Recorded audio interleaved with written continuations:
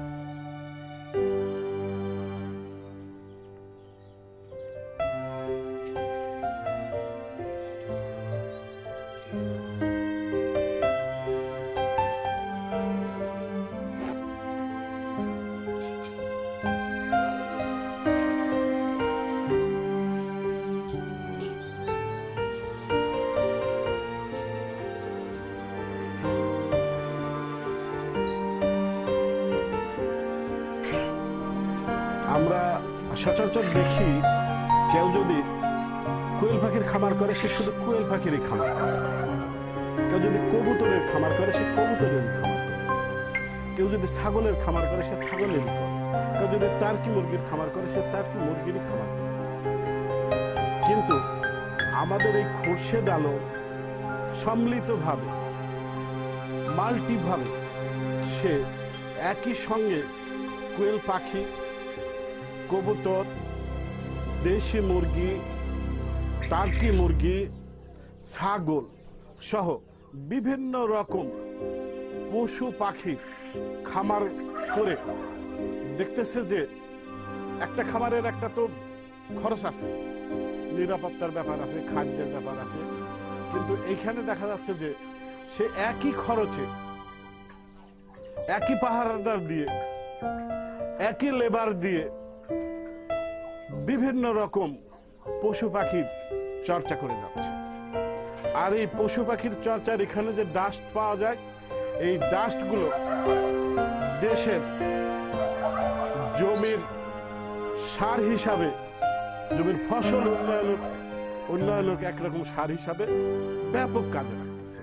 গাংনীতে প্রথম টার্কি মুরগির চাষ হচ্ছে এবং এতে টার্কি মুরগির চাষ প্রথমে গাংনীতে এই প্রথম চাষি হচ্ছে গাংনীতে শুরু করে এবং শুরু করার পরে প্রথমে তার চিন্তা ভাবনা ছিল যে মুরগি মাংস বিক্রি করবে এবং মুরগি বড় হবে সেই হিসাবে বিক্রি করবে। পরে দেখা গেছে যে মুরগির বাচ্চা উৎপাদন শুরু করার পরে গাংনীতে বাচ্চা তৈরি হওয়ার পরে অনেক জায়গা থেকে অনেক মানুষ আসছে, দেখার নাম করে আসার পরে এখান থেকে মুরগির বাচ্চা নিয়ে যাচ্ছে এবং হচ্ছে টার্কি মুরগি চাষ করার জন্য বিভিন্ন এলাকা থেকে বিভিন্ন মানুষ আসছে এবং টার্কি মুরগির যে একটা সারা এলাকায় যে একটা চাষের ছাড়া করছে এবং টার্কি মুরগি চাষ করলে যে একটা ভালো বেনিফিট হবে এবং ভালো বেনিফিট হচ্ছে সেটা আমরা অনেকে উপলব্ধি করছি।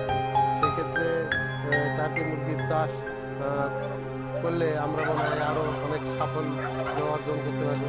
সেক্ষেত্রে আমাদের এই টার্কি মুরগির চাষ সবাই করা উচিত। সচরাচর আমরা দেখতে পাচ্ছি ইদানিংকালে যে দেশি পণ্যের চেয়ে বিদেশি পণ্যের উপরে বেশি আগ্রহ প্রকাশ করছে। আমরা যদি টার্কি বা অন্যান্য জাতীয় খামারের পাশাপাশি আমাদের দেশি মুরগি, কোয়েল, কবুতর, দেশি ছাগল এইগুলো যদি আমরা বেশি বেশি উৎপাদন করি এবং বড় আকারে খামারের ব্যবস্থা করা যায়, তাহলে আমাদের যেমন মাংসের চাহিদা পূর্ণ হয়, সাথে সাথে আমাদের যে পুষ্টি ঘাটতি আছে ব্যাপক পরিমাণে সেটা অনেকাংশে পূরণ হয়। আসলে আমাদের ছোটোখাটো খামারে আমাদের নিজেরও অনেক খামার আছে। এখান থেকে মূলত কবুতর বলেন, টার্কি বলেন, সব রকমের এখানে বাচ্চা আমরা পাই, সরবরাহ করি এবং সেখানে নিজে আমরা পালন করি। সব দিক দিয়ে বাচ্চার এইগুলা আমাদের এখানকার এই ফার্ম থেকে আমরা যোগান দেয়। সেই কারণে আমাদের অন্য বাইরে যাওয়া লাগে না, আমাদের এখান থেকে সব রকমের আমরা পাই। তো সেক্ষেত্রে এটা যদি আস্তে আস্তে আরও উন্নতি হয়, আমার মতো আরও অনেক খামারি এখানে আসবে। মূলত এক একটা টার্কি আমরা 300, 350 টাকা বা 400 টাকা কেজি আমরা বিক্রি করি। তারপরে কবুতরগুলো আপনার 150 টাকা জোড়া বিক্রি করি। টার্কিটাও এই কোয়েলটা আপনার 40 টাকা দিয়ে 80 টাকা জোড়া বিক্রি করি। মূলত খারাপ না, খামারের দিক দিয়ে মানে বেচা বিক্রি করে খরচ করার হিসাব দিয়ে লাভটা আমাদের খারাপ হয় না।